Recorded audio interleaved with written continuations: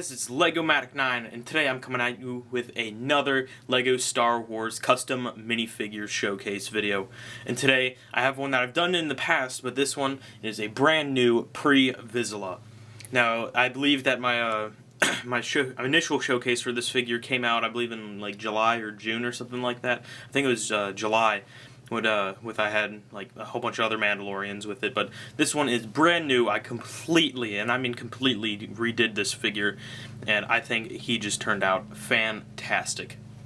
So behind him I have 4 Death Watch soldiers that I'm actually going to be updating next, because I found 4 more reference pictures for different Death Watch warriors. So I'm going to be making those, and those guys will come out in another showcase video, as well as a Bo-Katan, which I'm going to be starting on soon. I just have to get the parts for it first, because I don't really want to tear apart one of the Mandalorians I have now, because I'm kind of working on something with them. So without further ado, let's jump into the close-up of this figure. So if you guys did not know, Pre-Vizsla is the leader of the Death Watch, which is a group of Mandalorian warriors wishing to overthrow Duchess Satine on Mandalore and get rid of her pacifist ways and return Mandalore to its warrior past, which I think is pretty cool, because Mandalorians are really cool with all their armor and just all their gadgets that their armor has is just awesome. So, yeah, he's got his Darksaber lightsaber. I'm not really sure what it is. The only info I know about is that it was stolen from the Jedi temples during the Old Republic by his ancestors, and then it was passed down throughout the Vizsla generations and eventually got to him. So I think that's pretty cool. So we'll just take that out of his hand for now. Well, not his hand off. So we'll just put that back on. Okay. So now onto the figure. So starting with the legs, you got the light gray boots, light gray shin guards, I guess, the light gray knee pads, and then the dark gray groin protector, dark gray holsters, and I guess calf armor, or leg, I don't know what to call it, thigh armor that goes around, all the way around, like that. So that's pretty cool. He's got the dark gray belt going on there. Then he has some dark gray details on his actual belt that's printed on to the torso, and then he's just got 2 pouches painted on there. Then on his actual chest armor, he has some blue designs on there. I'm not really sure what they signify, but I think that they look pretty cool. Then on his arms, you got the dark gray shoulder pads, and then you got the dark gray vambraces, which have some red, yellow, and light gray details on those, which I think looks pretty sweet. So now, jetpack. This thing took a long time to make. I know that the rocket's kind of tilted. I can't really do anything about that right now, but I might update it in the future. But the jetpack is fully made by me. Like, there's no, basically, I didn't buy this jetpack. I had to make that myself. Like, here's a comparison between this and the Lego jetpack that we get.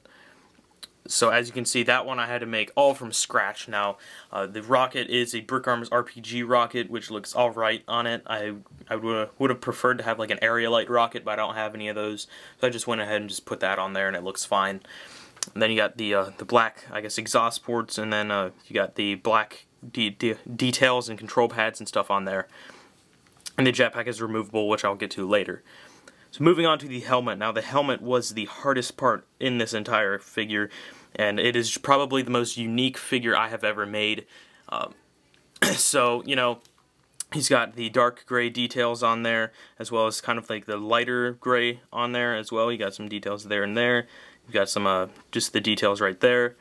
And then you have the dark gray throughout the entire helmet. Now his eared things, where the guns on the side of his helmets, they are from the jousting sticks, which I haven't really seen done before. So I just went ahead and did those and sanded them down just to give them more of a flatter but still round look. He's got some just brick arms, barrels, and stuff that were cut up and sanded down and glued onto the top of these things. Now, sadly, they cannot rotate, which I believe that they can do in the Clone Wars. But, you know, whatever, it still is pretty cool. Then you have the Clan Vizsla symbol painted on there in more of like a cream color rather than a really bright yellow like my older version was, so I believe this version looks a lot better. And then moving on the back, you just have some more lighter gray details, and then right there you can see it like right above the guns and stuff. There's some light gray up there as well. Now the helmet is removable, as you can tell. Then he's got the pre-Vizsla face that we got with several Mandalorian figures, and then you have the black detail on there, as well, like his little neck guard. So as you can see, there is barely any clearance room right there at all. So those two just fit on there just barely. So I'm actually going to take that back off real quick, and I'm going to show you guys the jetpack just real quick. Alright, there we go. So put his body back on there, move that off to the side. So here's the jetpack. As you can see, it is made out of several different pieces. Yeah, so this thing took a while to make, and definitely very, I don't know what I was going to say there, but yeah, it definitely turned out very cool. I think I'm the first one to make this too, as well. I haven't really seen anybody try to make this version of the jetpacks, which we see on quite a few Mandalorians in the Clone Wars. Now, where did his head go? I have no idea where his head went. So, yeah, just gonna put that back on there.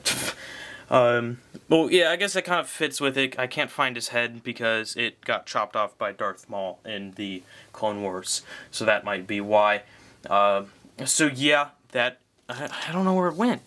Oh well, I'll find that. So now that's pretty much it for the close-up of this figure, so let's move on to the conclusion. Alright guys, so that sums it up for this video. I had a lot of fun making this figure, and I cannot wait to show you guys what these four guys in the back will look like once I finish them up, because they're going to look outstanding. I already know it, and I just am super excited to make those figures, as well as the Bo-Katan figure, which I'm just going to probably order parts for soon.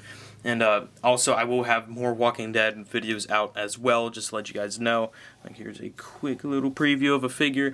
Yeah, so that's pretty much it for this video, guys. Pre-Vizsla, there he is. He was an amazing character, and sadly, which you guys didn't find out, if you guys haven't found out already, he did die in Season 5 of the Clone Wars, which was sad. And I am just generally mad about that because I think he was a great character. But he did go out like a true Mandalorian with honor, and he accepted his fate, which is what a true Mandalorian would do. So thank you guys for watching. I really appreciate it if you guys would leave a comment and a like, and also subscribe if you want to see more content from me. I'm going to have a lot more of these Mandalorian figures out too. I'm going to be getting some more in the mail here soon from a trade, if that works out, and then I have a few more clones that will be coming out soon. So stay tuned. So thank you guys for watching. Like, comment, and subscribe, and I'll see you guys later.